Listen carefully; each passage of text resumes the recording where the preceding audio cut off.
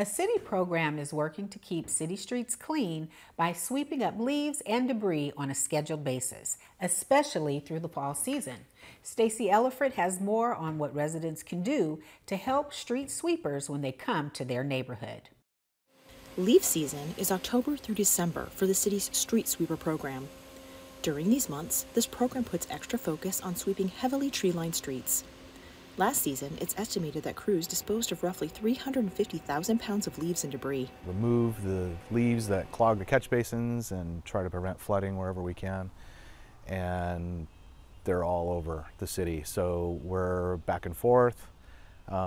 Usually on a daily basis in leaf season, we'll take 6 to 8 loads of leaves out of an area with each truck, and we usually have 2 or 3 trucks in an area on any given day. Outside of leaf season, residential areas are swept on a scheduled basis. Street sweeping is done year-round. We have 5 districts that we hit. We hit every Tacoma resident twice a year. We send out mailers to let them know when we're coming so they can move their cars and their trash bins and yard waste bins and prune the trees back if they need to be pruned. This program is also the first line of defense in preventing pollution from going into local waterways through the stormwater system. We pick up contaminants from cars, from everything that uses the road. There was an impact study done recently that found that some of the tire debris contains chemicals that are harming the fish population in Puget Sound.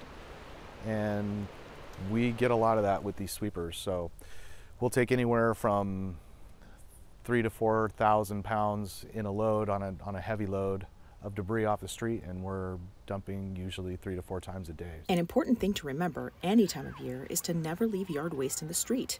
It can clog storm drains and cause urban flooding. We are here to pick up the stuff that falls in the street and not the stuff that they put in the street. All their yard waste should be put in their yard waste bins, or they can take it to the dump and dispose of it for free if they're a City of Tacoma resident.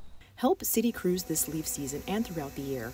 On your scheduled street sweeper day, remember to remove all cars and waste containers. And before crews arrive, prune branches 14 feet above the road surface.